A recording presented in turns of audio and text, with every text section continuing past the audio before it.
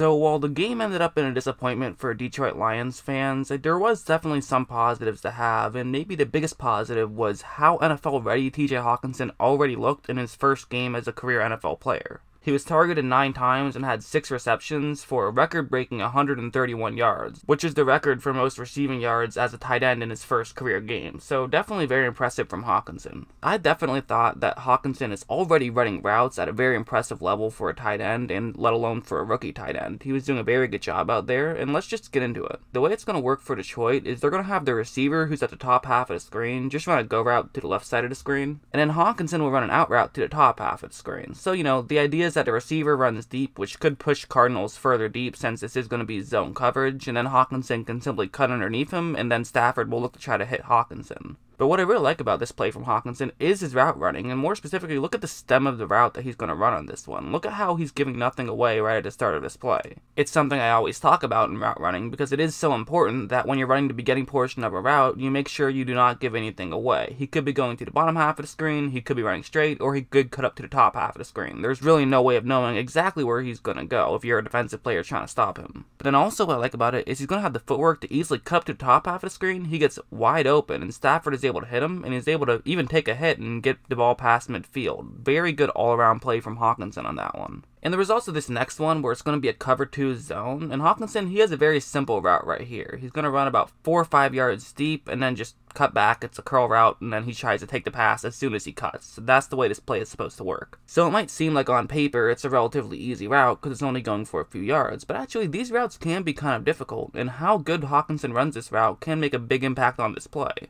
For one thing, it's worth mentioning they're inside their own 5 right here, so it's definitely a crucial situation to try to pick up some yards just to give you some breathing room. Put yourself in a situation where if Stafford gets sacked, you don't get a safety out of it. But also, just in terms of the difficulty of this route, it's actually not quite as easy as it might seem, because you have to try to get to a top speed very quickly in a very short amount of time to try to get to the end of your route, but then you'll have to turn around and try to make the catch. You're going to have a quick burst of speed, but then you'll also have to have the footwork to get back and try to make the catch. That's the way it's supposed to work for Hockenson. And so first things first, watch how quickly he does get to that spot. He gets there very quickly. He accelerates very quickly, and he gets to his spot quickly. And that's not easy to do, but he did a good job there. But of course, that's only half of the play. The other half is you have to turn around and try to get to a position where Stafford can hit you, and you can pick up some yards that way. So now the question becomes, will Hockenson have the footwork to turn around and make this catch from Stafford? And the answer to that question is going to be yes. He is able to turn around, make the grab, and he picks up a decent gain on that one. It's nothing crazy, but it does matter a lot, especially just because now you don't have to worry about a potential safety. You're past the 10-yard line, where unless it's just, a snap that goes over Stafford's head or something, the chances of this being a safety are almost 0. The whole point of that play was to try to get some breathing room. Hockenson ran that route very well, and they were able to gain some breathing room.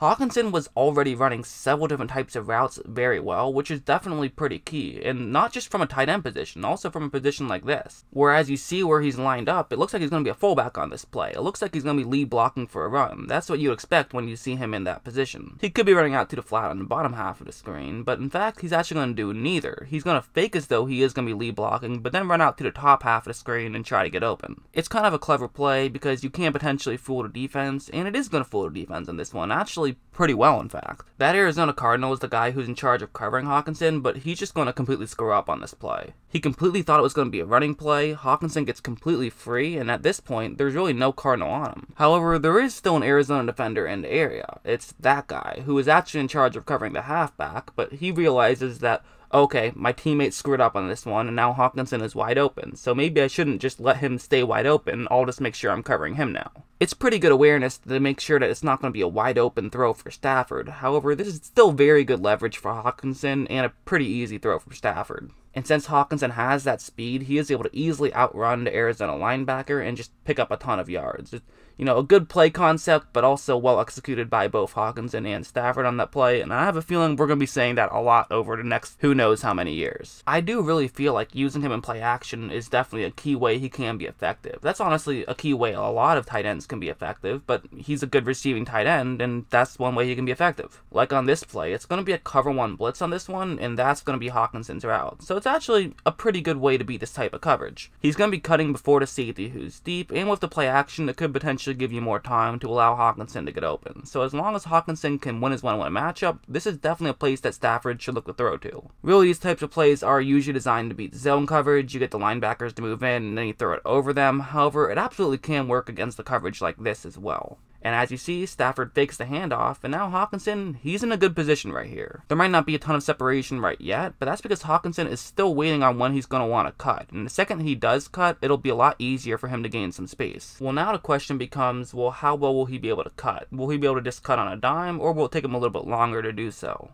But he is going to cut very well. He gets easily open, and Stafford, he's not going to miss those throws very often. He makes a great throw, Hockenson makes a great catch, and they pick up a big gain. I personally really did feel as though Hockenson was just playing great all night. I thought he was terrorizing the Cardinals defense, which actually isn't a terrible defense. I know they were the worst team in the league last year, but that was largely just due to their inept offense more so than their terrible defense. I mean, they have some key pieces missing, so that's also another factor that went in, but I did feel like Hockenson played very well. It wasn't just like the Cardinals were leaving him open or anything. He was definitely a significantly impactful player, which is kind of surprising because I actually thought that he didn't have the most promising preseason. Not in the sense that it discouraged me from who Hockenson will be in the long term, but I did start to think, okay, maybe this guy isn't necessarily going to be NFL ready in 2019. Maybe it'll take him a year or two to develop, but I mean, clearly not. It broke the record for most receiving yards as a rookie in his first game, so I thought he played really well. There was also this play, which was a touchdown, and it's pretty crazy to get a touchdown, actually, because it's 3rd down and 14 right here. So not a great situation for Detroit, and Arizona is going to be protecting anything deep. So while it is cover 2 zone, it's more of a loose cover 2 zone. You're playing very soft. You basically have the mindset of,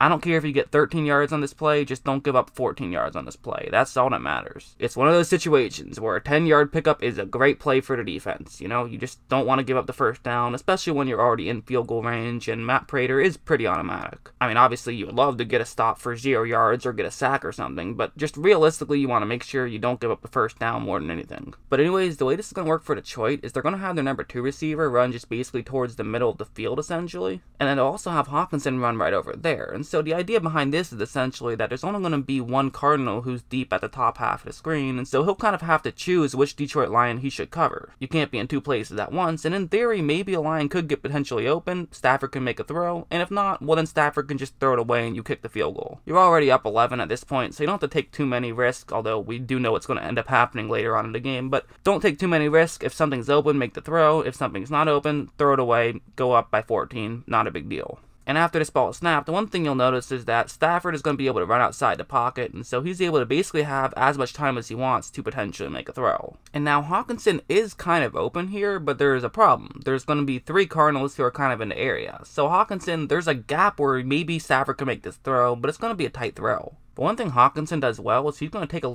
few steps back, and also Stafford makes a great throw, and Hockenson's able to leap up and make the grab. It was a good play by both of them. You know, it feels like a lot of these plays are both highlight reel plays from not just Hockenson, but also from Stafford, but that makes sense. Oftentimes when you're showing a play where a tight end makes a good catch, there will be also a good throw involved, and that's what happened there. But Hockenson did a good job of finding a place where he would be in the biggest gap in coverage, and then being able to leap up and make the grab. So I thought they were both impressive on that play. And of course, it's his first career touchdown, so that's pretty cool for Hockenson as well. One more play I liked from Hockenson was this one. It's going to be a cover 3 zone, and that's his route, which is a pretty good way to beat a cover 3 zone. Not the best route to beat a cover 3 zone, but it can be successful against this coverage. It's going to be into a gap in coverage. However, Arizona's going to play this one pretty well. As you see right here, a defender stays pretty far deep, and he is getting ready to try to make a play on this ball. One thing Hockenson is going to do is kind of just use his size to his advantage. He's going to run basically just put his body in front of the Cardinal and where the ball is. He's not shoving off, he's not really creating too much contact, but just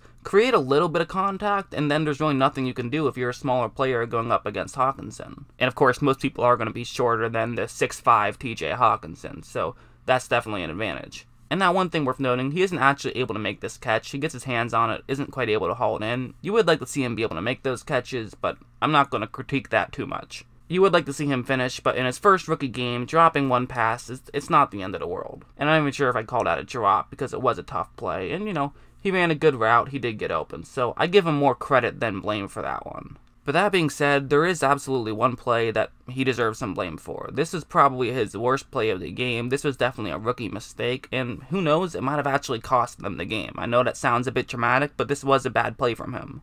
Here's the situation. There's 17 seconds left, and it's a 3rd down and 10. You're on your own 37-yard line. So if you can potentially get some solid yards and get out of bounds, you could potentially win this game in regulation. You know, tied game at the end of regulation. All you need is to try to get a field goal to win it. So this is the situation going into this play. For Arizona, they're playing cover 3 zone, and for Hockenson, pretty simple. Run deep. That's all you have to do. And after the ball is snapped, he's not really going to get too particularly open, which does make some sense. Arizona is definitely trying to be a bit cautious here and make sure they don't allow anything deep. But for Stafford, he's kind of saying, hey, you know what? This is their only chance we have to win it in regulation anyways, so why not take a shot? Worst case scenario, it's intercepted, but then they would almost definitely not be able to get into field goal range. Barring, you know, like a crazy run back or something, the chances are an interception isn't the end of the world, and also getting a catch could be the game winner, so you might as well just take a chance here. So while Stafford has that idea in his head, Hockenson has something very different in his head. He's going to kind of slow down for some reason, and then Stafford just throws it way over his head. It's not a smart play from Hockenson, really, and it's definitely one that he will probably regret as of right now. You even saw right after this play happened, watching the broadcast, Stafford was yelling at Hockenson, and that's honestly one of those times when it's probably a good thing that the tight end and the quarterback were a solid 50 yards apart. It gave Stafford a second to calm down and breathe for a second before actually explaining to Hockenson why that was not a good decision by him.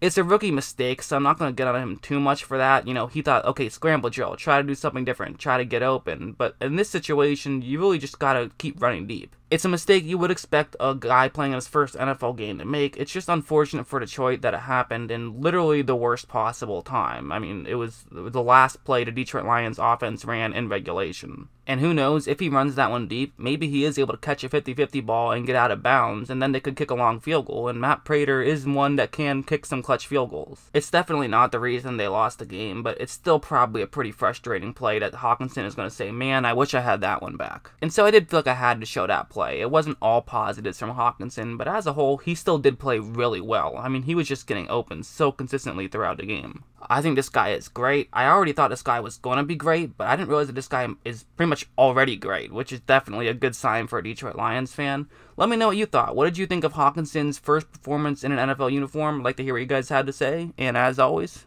thanks for watching.